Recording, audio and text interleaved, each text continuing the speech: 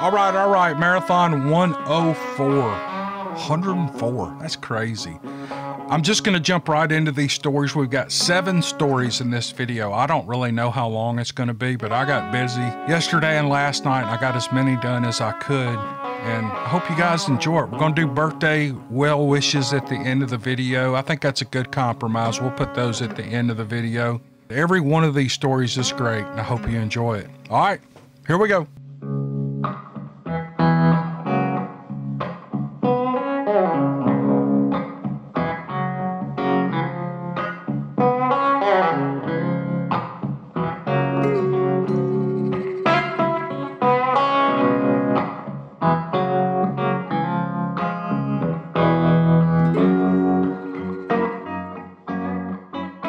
Here's a story from Kentucky. This is really good. The man wants to stay anonymous, and here's what he writes. I was born in southern Ohio in the mid-1950s, and my parents moved to northern Indiana before I quit wearing diapers. But my dad was from central Kentucky, just north of the Daniel Boone National Forest. When I was 9 years old, my dad was injured on his job, and for reasons that I'm still not clear about, he went to his parents' house in Kentucky where he would soon die. He took 5 of us kids with him, and my baby sister and my mother would follow very soon. My grandparents' home was out in the sticks, and many sounds could be heard there while sitting on the porch in the evenings. We often heard what was described as wildcats, bobcats screaming just like the sound of a woman, but several times we would hear unusual sounds from the mountains surrounding their home. These were just described as boogers by my uncles who lived with my grandparents. When we heard these screams or sounds, it meant it was time to go inside the house and stay there. If a privy trip was needed out back, it was done by several at a time, but it was done really quickly. A few times they would speak with quiet reverence about bookers and how they had and still at times would enter the home and eat whatever the leftovers were in the bean pot or the slop bucket for the hogs the next day. I once heard them say that you could hear a booger scraping the bottom of a bucket with a spoon or its nails. We were told to lay still and keep quiet if we heard anything entering the house late at night. And on a couple of nights, I could hear the adults talking in whispers about seeing something outside near the window. One night, as my brother and I were laying on a couch in a sitting room just off the kitchen, I heard a noise at the kitchen door, and my brother said he saw something looking in the window. I could not see the window, but I heard whatever it was slam the door open, and we could hear the heavy breathing and the smell. Oh, what a terrible smell, like all the privy had just been brought in with this thing. We heard what was later discovered as a slop bucket being scraped, slurped, and even thrown firmly against a cast iron wood stove and then settle on the floor. After a little snooping around the kitchen, we finally heard this thing leave, and most of the smell went with it. Soon after, my grandmother came out of her and Grandpa's curtain-covered bedroom doorway, and she gently closed the kitchen door. Nothing was ever said, but I could hear her praying under her breath. The next morning, I got up early and went out to the privy, passing a small shed where the big black Angus bull spent his nights. I noticed the bull was lying down, and he wasn't breathing. I ran back to tell Grandpa, and when he finally believed me, he came out and discovered the big bull's neck had been broken by being twisted 360 degrees, which was a devastating blow to my grandfather, as his bull supplied an extra income in breeding fees. Grandpa and my uncles had to quarter the bull just to get it loaded for burying. My father died a few days later at almost 40 years of age, and we left soon after, heading back to Indiana and away from what was a strange world to us kids. Later in life, in the mid-90s, I went to Kentucky to go deer hunting with my cousin on some property adjacent to the Daniel Boone National Forest. We scouted out a good ridge that even had a couple of caves to access in bad weather. I chose to hunt in a creek bottom while my cousin hunted the ridge, and just as day was breaking, I heard a noise that sounded like something crashing down from the ridge in my direction. I mean, trees being broken repeatedly and like a dozer without an engine was putting in a new road. When whatever it was got to the bottom near a trail, it stopped and gave a loud growl that nearly made me wet my pants. At the same time, this thing stopped about 40 or 50 yards away, and several deer were trying to step gingerly over my head while I remained in position on a tree root in a creek bank. After maybe 15 seconds, and it felt like 20 minutes, I could clearly smell the stench of this beast, and my mind went back to the mid-60s and what had happened at my grandparents' house, which was only about 20 minutes away by the curvy country road. Then the beast chose a path leading away from me in a different direction from the deer that it was possibly chasing, but between my cousin and myself. I waited about 20 minutes and left to find my cousin, and I found him examining a newly built path coming down the mountain. I asked if he heard all the commotion, and he simply replied, "It's time for us to leave now," and we spoke nothing about that hunt to each other or anyone else since. Perhaps not as much concerned with anyone not believing us as to worry about having the beast return to us in greater anger later. Man, what a story. I mean, he has an experience when he's a kid at his grandparents' house, and then many years later, 40 years later, he's back in the same area and a Bigfoot walks right over him? Did I read that right? The Bigfoot stepped over his head and kept following some deer? That is insane. What an encounter. Thank you, sir, for sending this. It was a great and exciting story. I appreciate it. Here's a short little story that I got from Cheryl. Cheryl's from Mississippi, and here's what she writes. I'm from Mississippi originally, but I've lived in Oklahoma, Texas, Pennsylvania, West Virginia.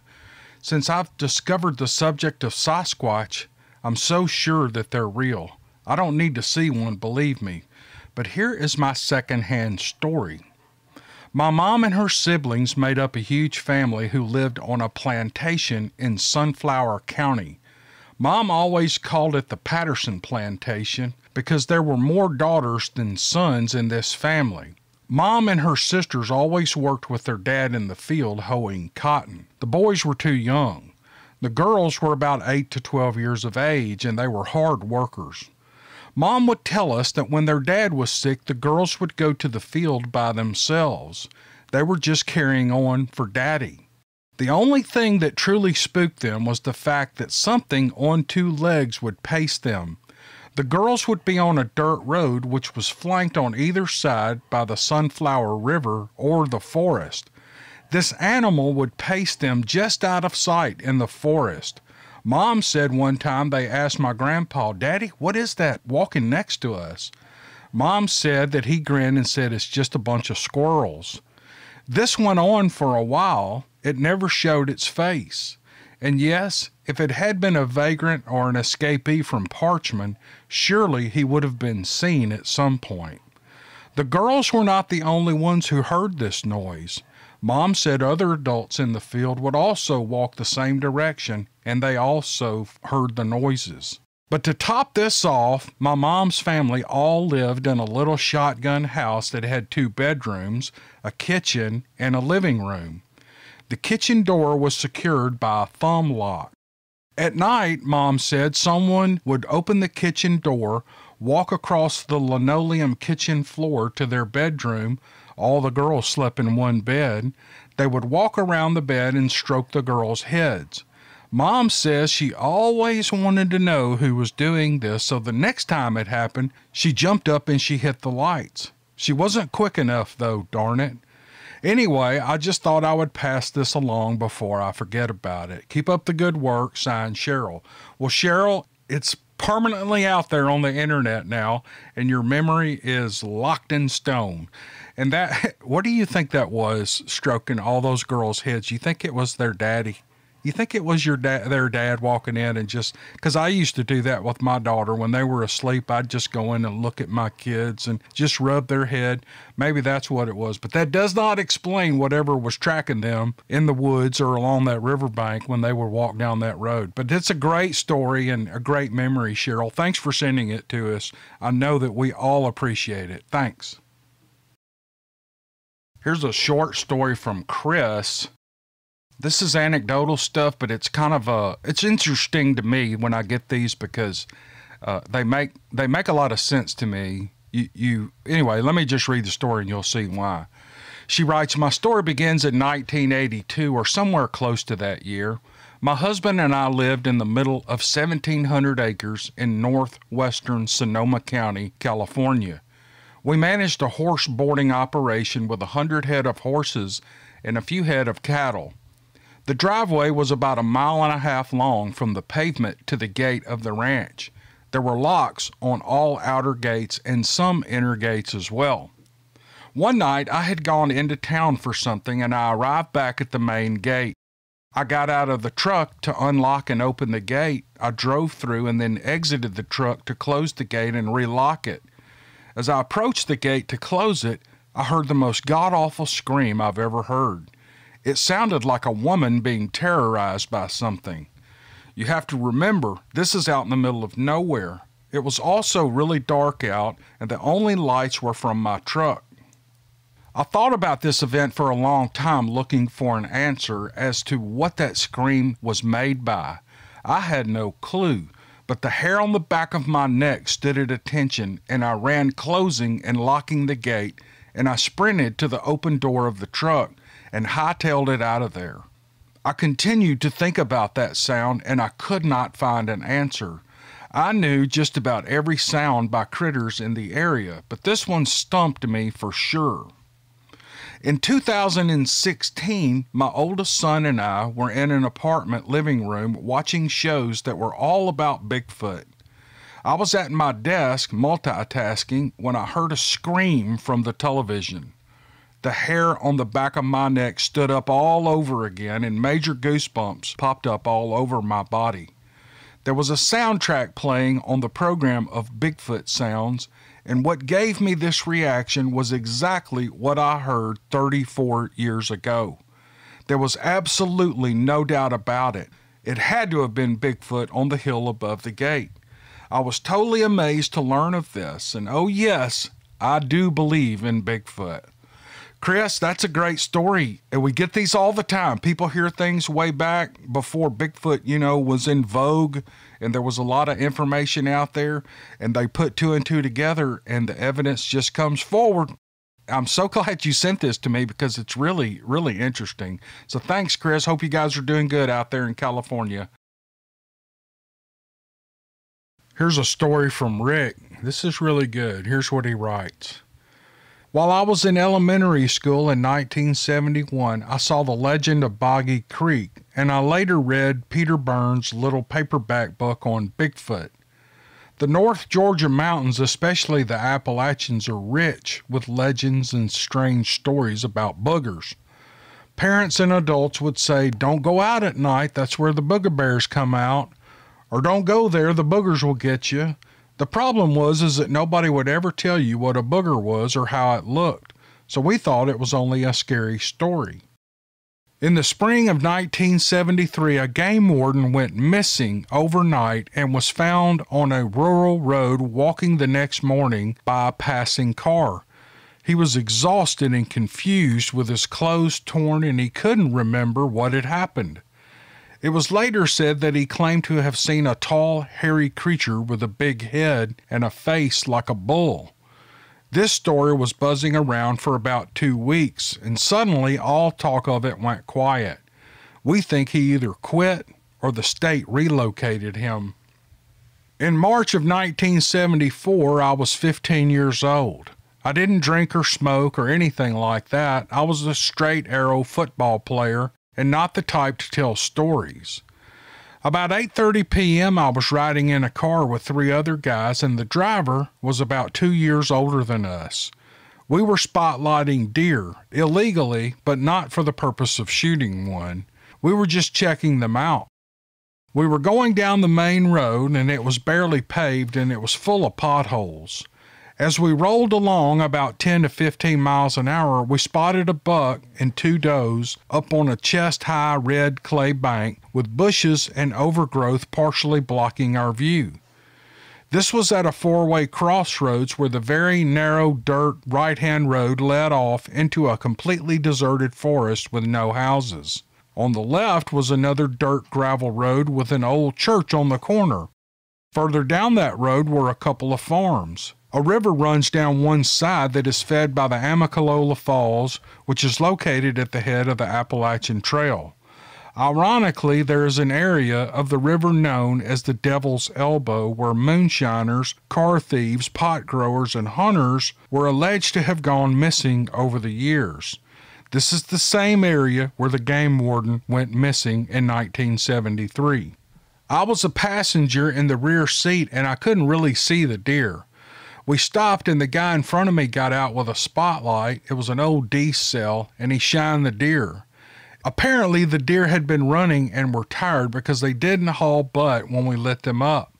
About 3 or 4 seconds after exiting the back seat, I heard a crack or a pop 45 degrees to my right in the forest. My friend who was sitting next to me heard it and said, "Oh man, I bet that's the game warden." I said, "That's one noisy game warden." He then began urging the driver to get us out of there. About that time came some more noises, like something large moving through the woods. I instantly thought it was a bear because a 500-pounder was killed in our area, but bears are known to be very quiet when walking. So I started saying, "Let's go," and the hairs started standing up on my arms and neck, and I began to feel sick with fear.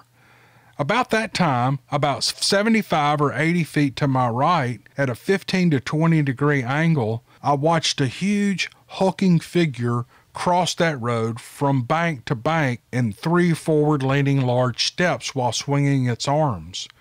From the sound it was making, it appeared to be approaching the deer, and at the moment, they bolted out of there.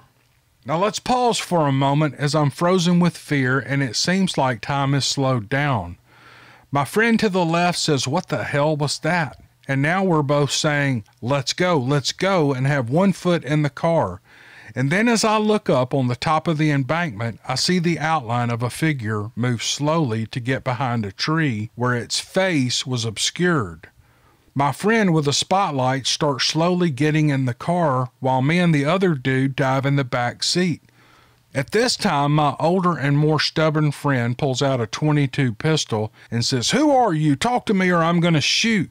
Now we're screaming, "Let's go," as he again says, "Tell me who you are or I'm going to shoot." I think my friend in front of me still has the light pointed at it over the door, even though he is now back in the car. At that instant, we hear a bang, bang, as the driver shoots up in the air.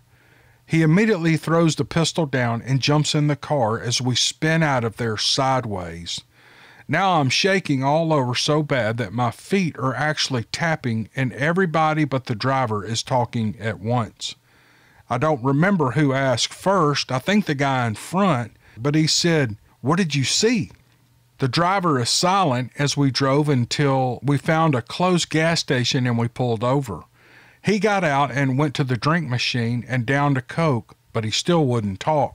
Now my friend is driving us all home and it's about 10 p.m. and we're planning to go back the next day to look around in the daylight. We also agreed to tell our families, minus the part about the gunfire, of course. After we drop off my friend in the back, we're headed to my house. My friend in front says to the driver, "Hey man, what did you see?" Nothing but silence until we got to my house where my friend in the front says, "You saw its face, didn't you?" He very quietly said, I sat there for a minute waiting for more, but it was obvious he wasn't talking and it was getting late on that school night. I then had to get out and walk up the long path to the dark backside of the house, which sat at the foot of the mountain. When I got inside, my mom noticed that there was something wrong, and her first question was, "Has somebody been drinking?" Now that was all I needed. So as I finally managed to tell my story, my mom replied, "Huh, it's probably the devil." But my dad, who grew up on a farm only a few miles from this incident, sat silent looking at the TV. It was his older generation on both sides of the family who used the term booger. Growing up on a farm, he knew all too well about booger stories and later said that he used to hear the strange screaming sounds in the woods. They always blamed it on the panthers, but they were all hunted and killed by the 1900s. The few other people that I shared this story with laughed and ridiculed me, so I shut my mouth until 1980. The following day, we all headed back, and our driver still wasn't going to talk. We got to the location and we couldn't find footprints, but we did find broken branches and impressions in the ground. Then we got to the tree where its face was hidden. A prominent crooked limb stuck out and bent upward. I could stand flat-footed and reach the limb with my arm almost extended, and that put the creature at about 7 foot 10 inches or possibly more. We went back 2 times at night to look, stupid and heavily armed, but found nothing, thank God. About 2 months later, I was in church and I saw a girl that lived on that same road, but closer to the main highway. I told her what had happened, and a very serious expression overtook her face. She informed me that it had run across the road in front of her one night while coming home from a football game. She also said that her uncle saw it coming out of his chicken house about a year ago. I sat there silently thinking, oh God, why have you allowed such things to exist? In 1980, a new subdivision was being built near our encounter. A story started circulating that the first resident of this subdivision came home one night to find his back door broken down and his kitchen ransacked. Nothing was stolen, everything was just destroyed. I didn't know the man, but of all things he was related to my friend who drove the night of our encounter.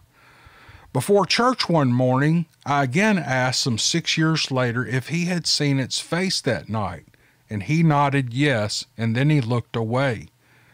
My opinion is that the sight of it really scrambled his eggs and he didn't want to deal with it.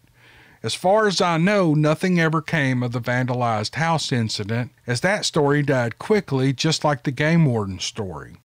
For some reason, I told my dad a story that a very peculiar aunt told me at the age of 5 or 6. She and my uncle lived in a house on top of a big hill at the foot of a mountain about 7 miles from this incident. She claimed that while rocking on her front porch one night, a large, hairy man with a very ugly face came around the corner and stood motionless looking at her about 8 feet away. She said that she felt paralyzed with fear and could only cut her eyes to look at it. She was unable to call out to my uncle sitting in the living room behind only a foot away. She claimed that she closed her eyes very tight and began praying, and in a few seconds she opened her eyes and the creature was gone. I remember her saying his face looked like it was hit by a hammer. I asked my dad if she was crazy, to which he replied, "Folks thought so." Well, being able to share this is therapeutic. Thankfully, we now have a Bigfoot museum about an hour north of me. I correspond regularly with the owner and the staff, and they say every week at least one person comes in to share a story. I was honored to have met both Scott Carpenter and David Pilatus there. I hope my story wasn't too boring. I just wonder how many people from my area have even better stories to tell, but they fear the ridicule. And he signs it off, Rick.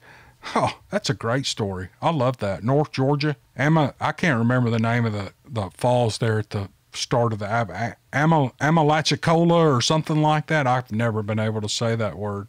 But that's it's a heavily mountain wooded area. Perfect habitat for Bigfoot. Rick, thanks for that. Thanks for that email. This is awesome. I really appreciate you. Here's an encounter from Central Texas. The author's name is Angela, and here's what she writes. I never dreamt in a million years that I would ever have an experience, let alone speak of it, but I feel comfortable to tell it. The only ones who know about it are my mother, my son, my daughter, and myself, and now you. I am a believer of many things. I believe in the paranormal. I believe that dreams come true. I believe people may have seen something, but a Bigfoot? I wasn't sure what to think of this. I wasn't sure until 2015, that is. We moved from Houston to Central Texas, and the way best to describe it was a neighborhood, but it was a country version of a neighborhood, where each property was at least an acre, give or take. We had wildlife out there, and I was quite excited to see wild deer in our front yard. And of course, we would hear a bobcat and hear coyotes occasionally. I am a single mom of 2 beautiful adult children. My youngest girl has a disability. It's like dealing with a giant 4-year-old. I'm very close to my mother, and we all decided that we wanted to live together. We moved into a huge 4-bedroom manufactured home, and let's just say that we could meet in the kitchen and would be halfway through the house, and basically each side of the home had the privacy of a 2-bedroom apartment. One night I was outside with my son walking one of our German Shepherds. I adore German Shepherds, and we have 3 of them, and a pit bull puppy, and they're all rescues. Good for you. I love people who rescue dogs. Angela? We spent a lot of time outside. One of the gentlemen that used to live around the neighborhood stopped in the road, and he told us that we shouldn't be out there in the night. In his words, there's a big animal that roams around here.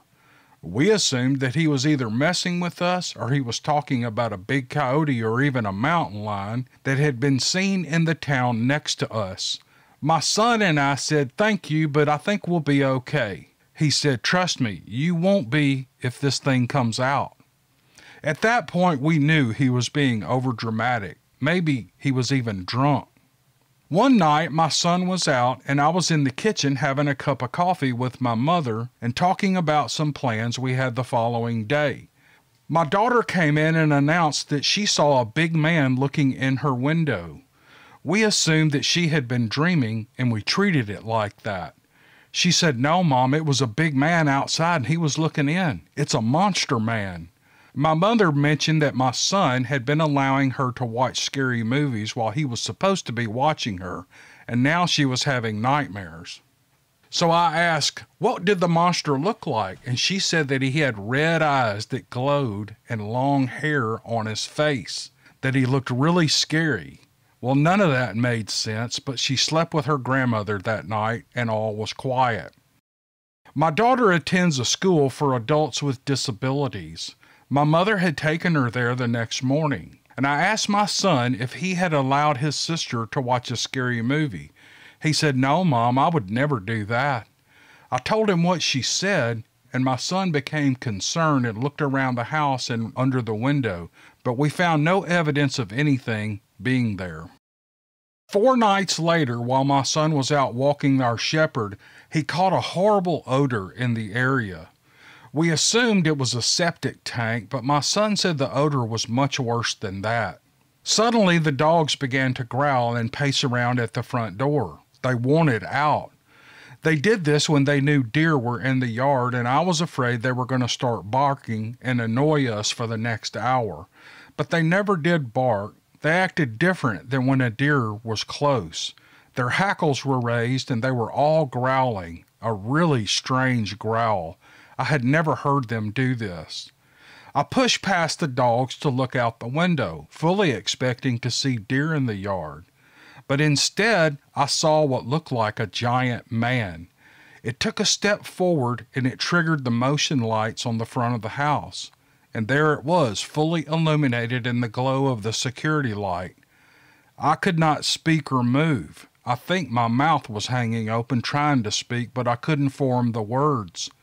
My son was beside me looking out the adjacent window. He immediately reached for me and pulled me away from the door and closed everything up, and then he checked all the locks. My mom yelled and said to call the police, and my response was, "What are we going to say?" "What do I say, Mom? That a monster was in my front yard?" My son had left the room, and soon he returned loading his grandfather's deer rifle. And then we heard a gunshot in the distance, and everything got quiet. We never went out to investigate, and that night was a fitful night of sleep. Not much of us got any sleep at all. And I don't know what got into the dogs, but for the rest of the night, they stayed away from the front door. Maybe they recognized the odor, or maybe they knew what this thing was, but they were not interested in going out. Still today, they will not go out into the front yard, only out back where they are inside a fence. The following day, we ran into that strange neighbor my son and I had seen that one night and had stopped by, and he said, "I told you that thing was big, didn't I?" And I asked, "What was that thing?" And he said, "You saw it, didn't you? You know what it was." And then he drove away. It was really weird. After that night, we never saw it again. There are times when I think it was near, though. The dogs always let us know when something was not right. News reports were on TV about Bigfoot sightings in central Texas soon after this happened, and they continued sporadically for a year. Even after seeing the creature that night, and then backed up by the strange man and the news reports, I still had a hard time believing that it was a Bigfoot. I rationalized that it was a prank. We live in a college town, and maybe, I thought, some local kids were just playing a joke. But I remember how big this thing was.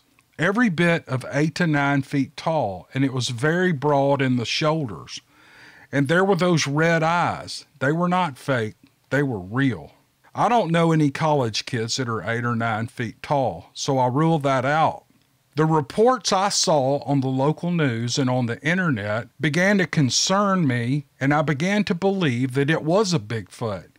We have become believers since then. We didn't stay there much longer. Within a year, we moved away. Not because of the Bigfoot. We made the decision to get closer to the city for my daughter and my mother. I have not discussed this with anyone outside the family. This is the first time that I have made the event known. It feels good to get it off my chest, but I will admit that as I type this, the memories and panic of that night are flooding back. My hands are shaking here on the keyboard. It was all so shocking, and then when I saw my son walking in the room loading that rifle, I knew things were serious. After careful thought, though, I do not think the creature meant us any harm. It made no aggressive gestures towards us. I think it may have been passing through or just wandering, and our yard provoked its curiosity. Thanks for allowing me to share my story. Signed, Angela. Angela, whoa, great story. I'm kind of curious if you've heard of any more activity in that area. I don't think you moved very far from where all this happened. If there's been any more activity, let me know. All that said, this is a great story. This thing lights up in the security light and you see it just full on. You saw red eyes. You saw how big it was. It's a great description of the creature, the way you feel about it and how you kind of came to grips with what this thing really was. Angela, you did a great job. I really appreciate it. Thanks. Here's a good one. The writer wants to stay anonymous. He said, I want to share my encounter with you because I feel it is a little different to the usual encounter. I've shared this with friends and authorities in my area, and I was met with laughter or sarcasm, so I'm sharing with you, hopefully your followers, to see if anyone has experienced something similar. I will start off by saying I live in the UK. Hey, I hardly ever say hi to my friends in the UK. A lot of people actually watch these over in England, and I really appreciate you guys. I know I always put my videos out at 6 or 7 Central Standard Time in the US, and that's like midnight or 1 o'clock in the UK, but I'll probably, every once in a while, I probably should release one, I don't know, earlier in the day so you guys can catch them when they're released. But I mean, not that anybody really wants me to release, you know what I'm saying. I'll just shut up. Anyway, watching your videos, it is apparent that there are not a lot of Bigfoot encounters from the UK. I'm from the West Midlands area and I have rarely heard of similar sightings. I work as a family social worker and I specialize in families who are homeless and have difficulties with mental health. While studying near the end of my university degree, I asked to have an assignment where I would live a period of 18 months in homelessness in order to further my career and knowledge. It was during this year that I had my encounter. It started off with leaving technology and luxuries behind me and had a meeting with family and professionals before leaving. I went to the large forest area and was not so local to my area as it was further away from society. I would venture most days into a nearby village and look for odds and ends, chores that I could do for people to earn some sort of scrap or charge of food. I tried to do the best that I could for what little I had. I had heard of some weird sightings of what was a bear, which are not wild or native in the United Kingdom, or a community of homeless people around the forest, but nothing solid, and I had not experienced anything myself. I managed to get some stuff together from the money that I had been given for mowing a lawn. I bought a large piece of tarp and some bits of what I assume was a ripped gazebo and had fashioned this into a makeshift tent. I made a shower out of a bucket with holes that I poked in the bottom. It had been a few months of living in the forest, and I was going through a normal day-to-day routine of fetching water from a nearby brook and hanging it in a tree to shower, and then I noticed a dead badger. The body was fresh and clean, and it had no wounds, so I took the opportunity to take it back to my tent and prepare it for a meal. Badgers have been known to be vicious and aggressive, but this is the first of any badgers that I had ever seen. After a few days, I noticed something else weird while I was walking to the brook. There was a rabbit carcass and some apples from what looked like to be from an apple tree not far from my tent. They weren't very nice, though. The weird thing was, this happened for a few weeks, and the food or the animals were always in the same spot around 20 feet from my camp. A few weeks passed, and I began to feel that this was rather odd, and I was unsure if I was being watched. I made my way to the brook to collect some water and get ready to make my way to the village. I walked out past the spot where I had usually found these items, and there was nothing there. So I moved on and thought nothing of it. I could hear the wildlife around me, and nothing seemed out of the ordinary. I hoisted the bucket of water onto my shoulder, and I walked back to the tent.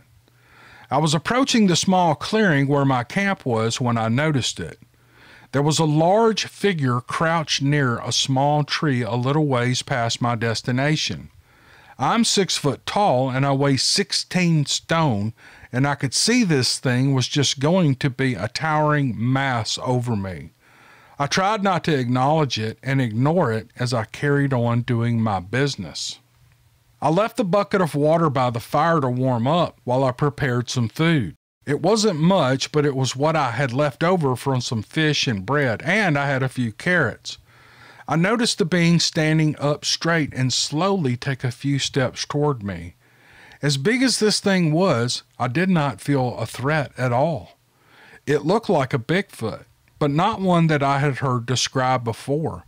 It had hair covering most of its body, but was rather thin around its arms. Its chest was bare and its face was clear. It had dark brown hair, small gray patches scattered all over its body. It was holding what looked like a bunch of blackberries and some wild garlic. Not a normal lunch that I would have, but I'm not going to argue with a Bigfoot. It took around 40 minutes of me dosing around the camp for this thing to get within a couple of yards of me. It placed the food on the ground and it stepped back. I had no idea what to do. I sat down on the camp chair and I began to eat. I picked up the berries and the garlic and I put them in my lap. I ripped the garlic leaves into shreds and put them in my fish sandwich. It was then I decided to gesture to the creature to take a sandwich as a thanks for bringing me some food. It came over to me and it slowly reached out with its huge hand. It looked like it was missing the tip of its index finger. As it took it out of my hand, it let out a sharp but powerful grunt, and then it quickly walked away. After about 10 feet, it stopped and it sat down on an old rotten log and it ate the sandwich. I've got to be honest, when it came over to me, I have never been more terrified in my life, but it remained calm and gentle the whole time. During this little session of what seemed like forever, I had a closer look at it.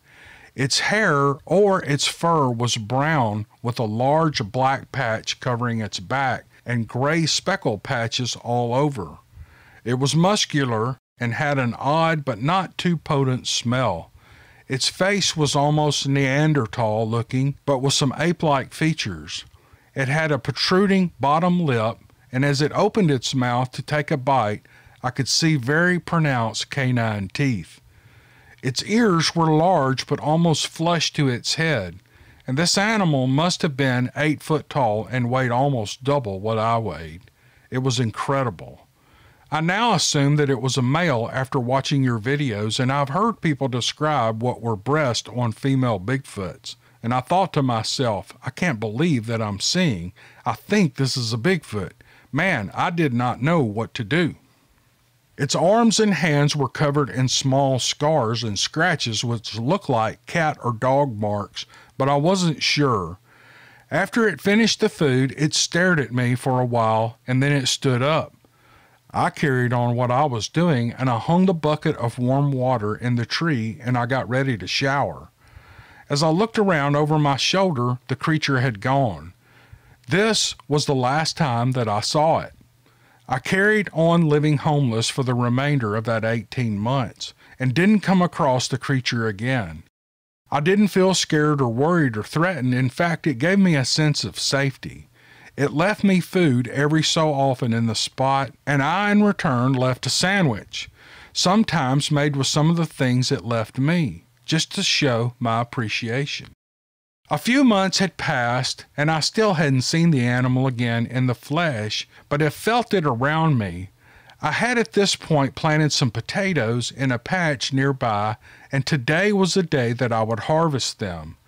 I was rummaging through the ground digging up the potatoes when I heard a grunt. I looked up and I saw a boar. Boar are known in the local area and wildernesses, and they're not friendly.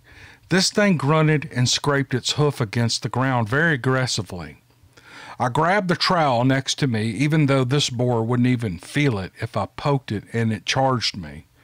And then the worst happened. It lowered its head and it charged. My heart stopped and I lost my breath as a loud, deep howling roar echoed from a distance.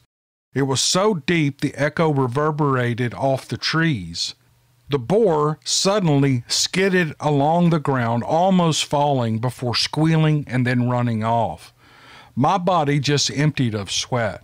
Thankfully, this is the most dangerous thing that I felt like I encountered, and thank God the big guy was nearby. I've spoken to people about this, and almost no one takes me seriously. However, I know what I saw.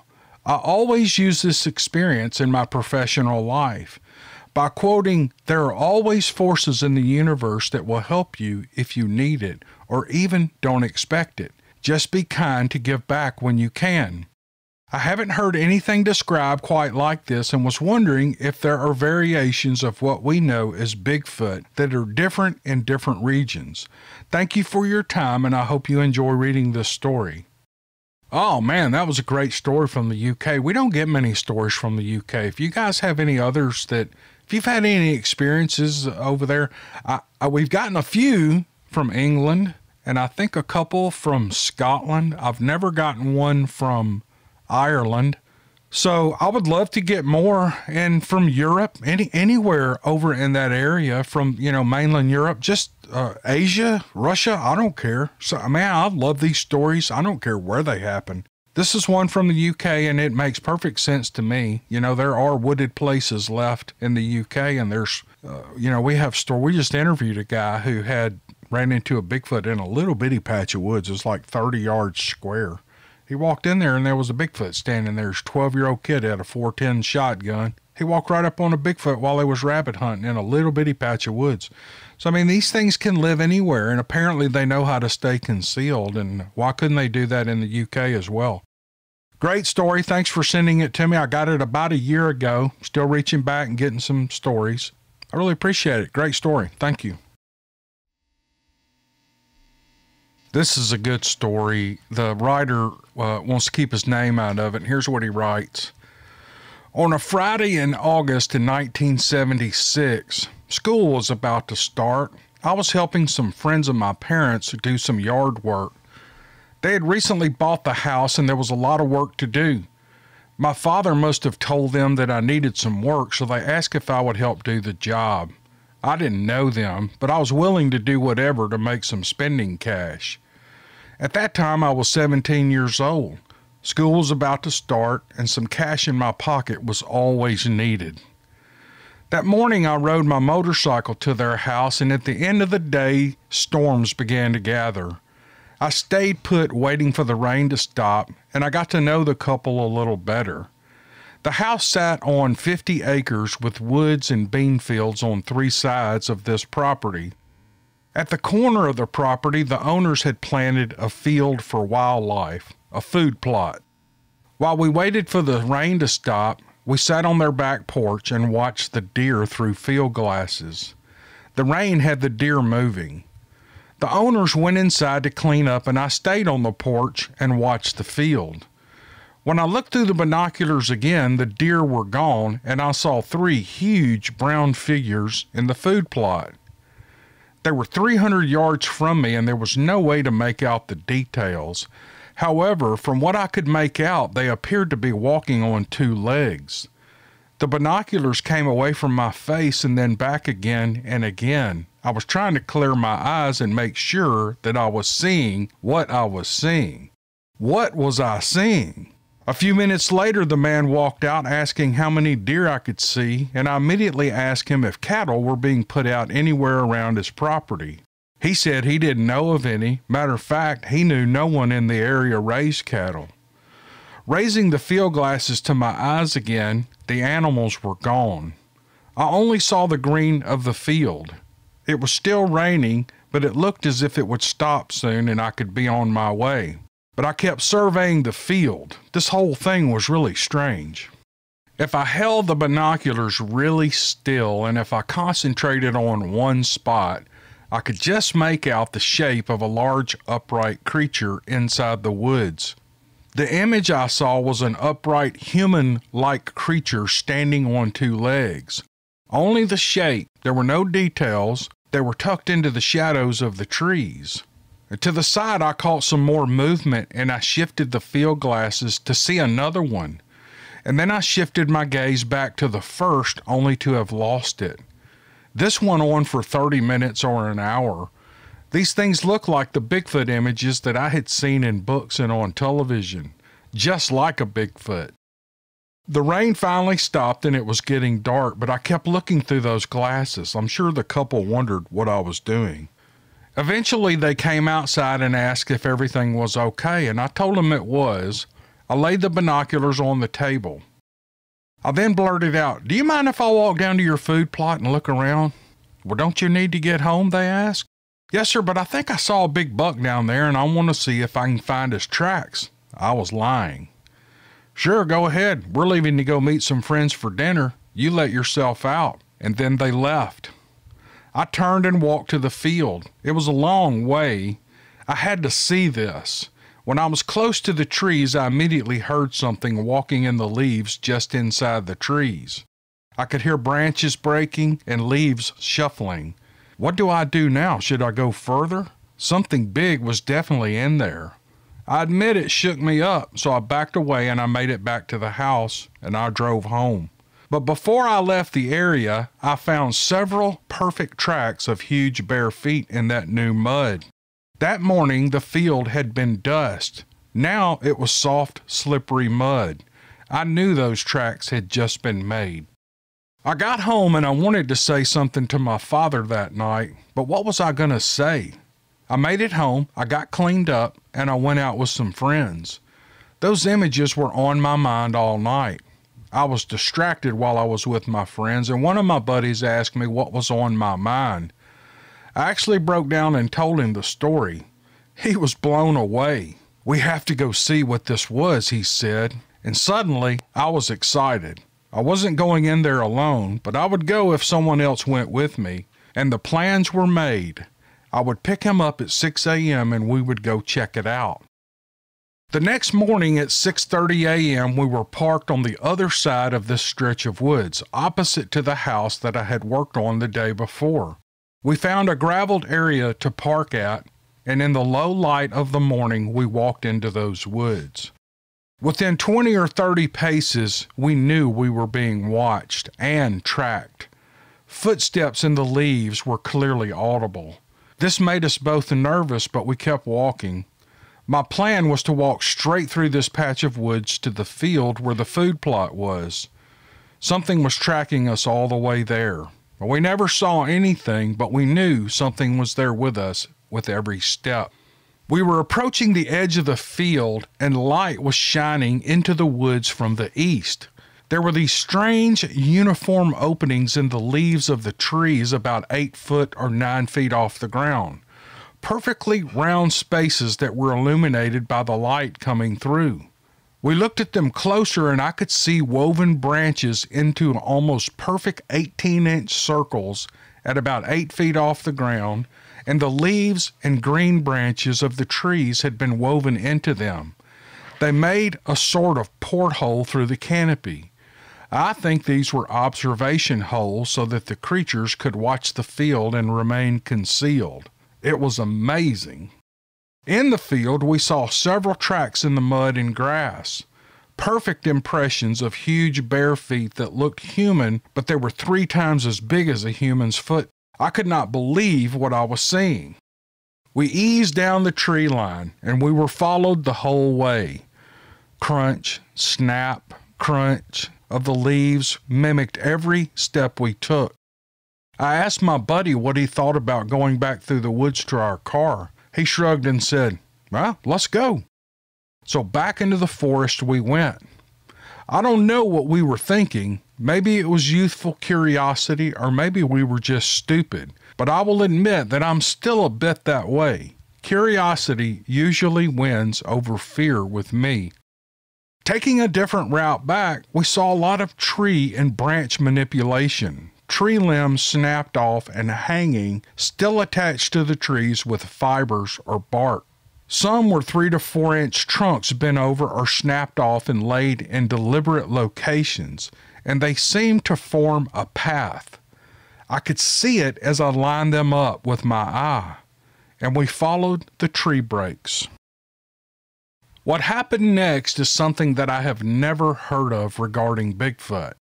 Now, I am not a student of the creature by any means, just a casual interest due to this encounter.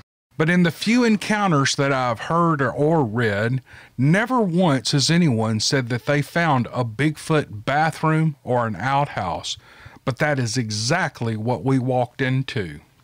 In a small opening in the midst of that forest was an area so covered in poop that it looked as if it had been dumped from a truck and then scattered about. Poop was in piles. Poop was splattered on tree trunks and all over the vegetation in this area. Perfect tracks were everywhere.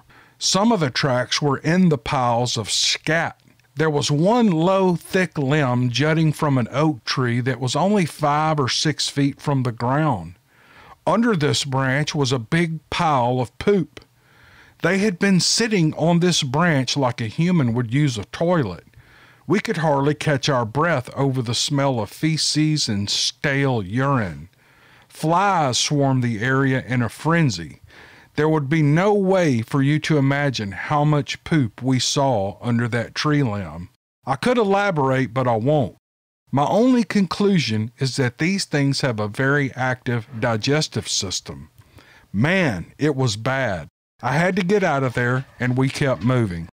Finally, away from the buzzing of insects around this Bigfoot sewage dump, we could hear our stalkers again, keeping step with us in the woods, never seeing anything but always knowing they were there. Maybe we were heading in the wrong direction or towards an area that they did not want us, but whatever the reason, these creatures started screaming at us. It seemed as if the woods were full of these things, and roars and screeches came from a long distance away. The creatures that were nearer to us and surrounded us made lower, less ominous noises, mainly grunts and growls, but the farther we walked, the more agitated they seemed. It was time to go. I knew where we were in relation to our car, but I didn't know how far. I turned us in the direction of safety, and we picked up the pace. I think we walked close to the turd yard again because the smell was getting stronger, and then it finally let up. Thank God we didn't have to walk back through there again. But we picked up our pace to a jog. And had traveled for about 5 or 10 minutes. When 20 feet in front of me, I saw a dark figure slither through the leaves while almost flat to the ground. It circled around to my right, and it shot back between us, behind me and in front of my buddy. I've never seen anything move like that in my life. My buddy didn't see it until it was 10 feet directly in front of him and moving from his right to his left. I won't repeat what he said, but let me assure you that he was quite startled. We stopped dead in our tracks and we watched this thing slither or belly crawl to a tree, and then it stood upright behind a large tree trunk. And then it poked its head from around the trunk and it looked right at us. It was only 3 or 4 feet tall, small compared to the image I had in my mind as it plowed through the leaves, moving between us. I assumed this was a toddler, and I knew if we were to seem like a threat to this young one, we were in big trouble. Mama had to be close by. I looked back at my partner behind me only to see him pick up a stick and throw it at this thing. While I remained completely silent and calm, in my mind, I was screaming, "What in the hell is he doing?" He later explained that he wanted to see it run. What an idiot. "Let's go," I said, and he and I started running in the line that we had previously set to the truck. 10 to 15 steps into our run, right in front of us, an adult Bigfoot stood in our way. Mama had been watching us with her baby. Apparently, it had been there the whole time, and we had been distracted by the baby Bigfoot, or it had moved in front of us while the idiot was throwing sticks at its child. I stopped cold in my tracks, and 10 feet away, a giant stood there heaving and watching me. I looked right at its face and into those black eyes for several seconds. This probably sounds strange, but the thought entered my mind that they had not harmed us yet. They could have if they wanted, but so far they had allowed us to walk through their area injury-free and alive. In addition, as I looked into the black eyes of this ancient creature, I got the sense there was not ill will between us. A calm feeling came over me. I felt like waving to it, but I thought better of it, and I stepped forward to the side, and me and Stick Boy walked right past this creature only 10 feet away. Now that's not 10 yards away, that's 10 feet away. That was very close. The creature's eyes and body followed us, and in a minute we were both looking behind us, watching and hoping that it would not attack. The attack never came, and we were headed to the car in safety. The walk to the car was longer than I estimated. It took us maybe 30 minutes to reach the edge of the woods, and we were tracked the whole way, but this time we could see our escorts. I know I saw 3 shapes in the distance keeping pace with us. It was now 9 a.m. and the sun was shining fully. The woods were now lit and I could see daylight at the edge of the field where we had parked. Only a few more yards and we were home free. I stopped short of the field and I turned to get one more look at these magnificent creatures, but the woods were still other than a few leaves gently moving in the breeze. They were all gone. My buddy and I were talking the whole time. We never made an effort to be quiet. Again, I won't repeat what we said, but it was more or less, "Can you believe this?" with about 500 profane words to clutter the air around us. We were teenage boys. We broke through into the field and there was the car just as we had left it. On each side of the car, a tree had been bent to the ground, not blocking our way, and not a branch of the tree laid on the car. The trees made a perfect slot as if it were a parking spot. I closed the door, turned the ignition, and the engine started, and we were headed home. My friend and I graduated high school that next May. We went off to different schools and eventually moved back to our hometown. We are still best of friends and good business associates. We have lunch every Thursday at the same local diner in our small Mississippi town. We talk about that day maybe about once a year. What else is there to say? We both saw this, and we know no one's going to believe us. And then one of our boys from Mississippi started telling these stories on the internet. We figured we could trust you with this, Cam, so there you have it. Thanks, guys. Appreciate that. In 1998, that land went up for sale. I figured if it got sold, whoever bought it would sell the hardwood off of it. So I bought it and another 500 acres around it, and no timber will be cut as long as I'm alive. Half of the land is leased to farmers. No hunting is allowed. I keep the food plots growing, but I don't hunt over them. My friend and I go into those woods a few times a year, sometimes together and sometimes alone. We leave a bag of apples, a few fresh ears of corn, maybe some hard candy left over from the holidays. I still get that calm feeling when I'm in there, and it's a good place to be. What a story! Woo! I'm not going to say anything else. I'll just mess it up. Great story, man. I really appreciate you sending it to me, and I actually know this guy. I know who he is. He's a very successful business guy, and he and his family have done really well, and his buddy, I know his buddy, and they've all done really well, and I had no idea. I had no idea they had this experience. I got this email, I don't know, maybe about a month ago, and I just, I kind of struggled whether to share it or not, but I decided I'd go ahead and do it. So I don't think anybody's going to put it together who he is. But anyway, it's a great story, and I thought I'd share it with you guys. Hope you enjoyed it. All right, birthday wishes in August. First, we have Kaysen. Kaysen is going to be 8 years old on August the 21st. Kaysen, your Aunt April says that you really like these videos, and I really appreciate it. I can't believe kids like these videos. She says you really like that turkey story I did a few months ago where the guy said he was a coward at heart. I got so tickled at that, and I think people were laughing with me, and I should have taken it out of the video, but I thought, it's just so funny, you know, and the whole line caught me by surprise, and that's why it was so funny. But Kaysen, August 21st, he's going to be 8 years old. Your Aunt April says, happy birthday, buddy. Have a great, great day on August 21st. Next, we got John. John's 70th birthday is on August the 10th. John lives down on the Gulf Coast. John, your fiance, is looking forward to seeing you. She sent me an email and said to tell you happy birthday. Next, we have Brooklyn. Brooklyn turned 13 on August the 10th. Happy birthday, Brooklyn. Your grandmother, Lisa, loves you, and she says happy birthday, too.